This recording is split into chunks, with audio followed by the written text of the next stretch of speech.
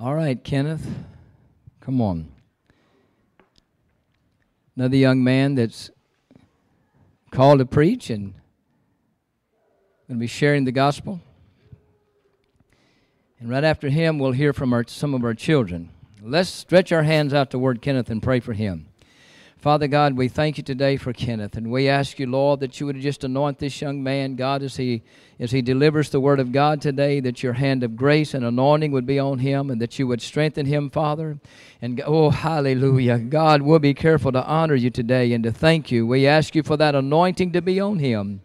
In Jesus' name we pray. Amen. Good afternoon. There's such an anointing here today. You can just feel the presence of God just resting upon people.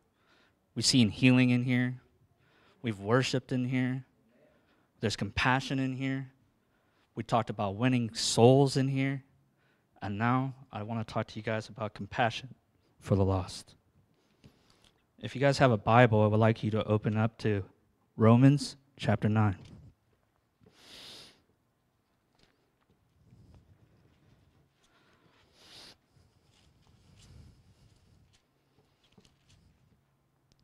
It's kind of odd that God had me pick out this verse here. Been wrestling around with some verses. Throughout the Old Testament, we know that God is a compassionate God, that he's full of mercy and compassion. Time again, the children of Israel fail God. When they fail God and go into captivity, God once again just shows the compassion and his mercy by delivering out of the captivity that they were in. So compassionate was he that he sent Jesus to die on the cross for all of us. Everyone in this room is an answer to a prayer, not only of God, but our families, old people that are watching us grow up throughout life, and they say, you know, look at that young whippersnapper. We need to pray for him. Blue hair, pink hair, purple hair. I put my grandmother through all kinds of stuff. But I tell you, she kept on praying for me. And there's nothing like a mother's prayer for her children. Let's read the verses 1 through 3 of Romans 9. I'm telling the truth in Christ. I'm not lying. For my conscience assures me in the Holy Spirit. I have great sorrow and unceasing anguish in my heart, for I could wish I myself were accursed, cut off from Christ for the sake of my people, my fellow countrymen. And that's the reading of God's word. We got Paul here, who is an apostle. Hasn't been able to make it to Romans yet. He wrote the book of Romans, but he's never been to Rome. Wanted to go to Rome. He had a passion to reach to Rome. In all of his letters, you read out and you see the passion that he had for people. Those that were lost, those that were miserable, those that were filled with joy. And time again, when you read the endings of his letters, you see that he had passion for the people to remember them. People that are lost need to sense that you can relate to them. They want you to come down to their level sometimes and just listen to them. Sometimes they want you to just cry with them. And isn't it true that the Lord said that we're going to have to do that from time to time? The Great Commission is just that. Going out for the lost. Full of grace, full of truth. But here we see Paul conveying the truth in Christ. Because why? Christ is the truth. He said he is the way, the truth, and the life. And then he says he's not lying, showing that the conscience of God and the conscience with him were one, united. We as a people need to be one with the Word. We need to be one with God, not only when we're up here, but when we're home with our families, ministering to our children, ministering to our wives ministering to the husbands. So we need to be one with God. And as we are one with God, God will take our heart and make it one with Him and break it so that we are ready to be like Paul, saying with anguish and sorrow as he looked out to the people that he knew were his fellow countrymen, the Jews, looking at them and said, I'd rather go to hell for you than to see you go to hell. Charles Haddon Spurgeon, a Baptist preacher, said that we need to have sulfur hands. Why did he say that we had to have sulfur hands? We have to have hands that will reach in and pluck out those that are falling into hell. D.L. Moody said, it doesn't matter how you get a man to the Lord, just as long as you get him there. I sense that's the reason why they call him Crazy Moody. But you know, these great men of God had an anointing, a passion.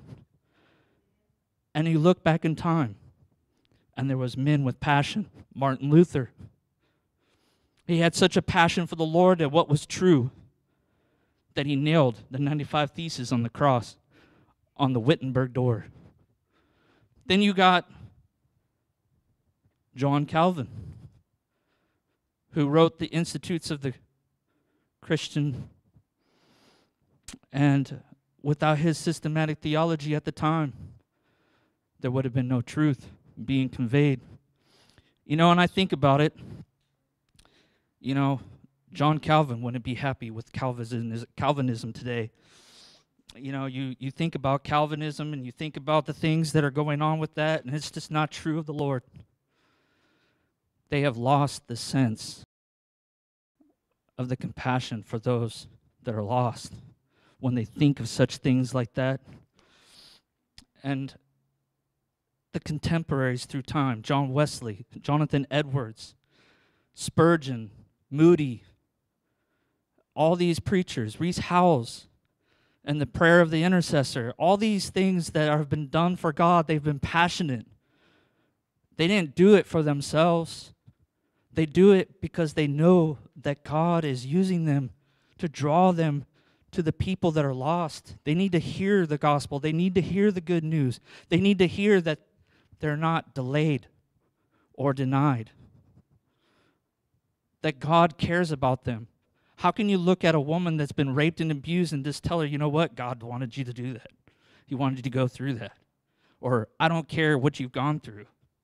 Or you look at somebody that's gone through the things that they've gone through in prison, and you say, you know what, you've been in prison, I don't want to know you.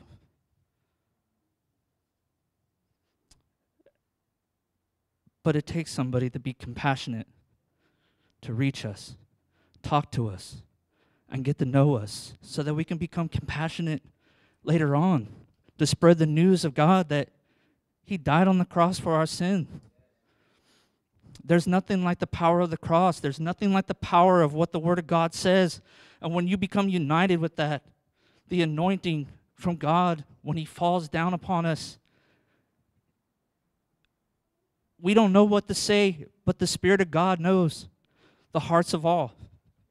He knows every one of us in this room more than we know ourselves. And I ask myself, God, help me to be compassionate. Help me to look at another human being like you look at them. And you look in the Word of God and you see Jesus. If you read in Isaiah 53, you see that He was a man that was acquainted with grief. He looked at His people and He said, I didn't create you like that. He looks at somebody that's paralyzed and He says, your sins are forgiven, son. Get up and walk. And I asked myself, what was wrong with those that knew the Word of God at that time? They have so far missed the point that Jesus had to teach them the heart of the truth of the Spirit of God. They had no idea. But they were hardened. And I don't want that to be true of us. I want us to continue to pray unto God and read His Word. And let us be united with Him, filled with Him, speaking for Him, If you read out through the New Testament, you see a constant theme in him, through him. And in him we can do all things. Through him we can do all things. And we can look at somebody and say, you know what? I may have not been what you've been through, but I got some ears that can listen. Please tell me. And sometimes that's what God wants. And that's all I got to say.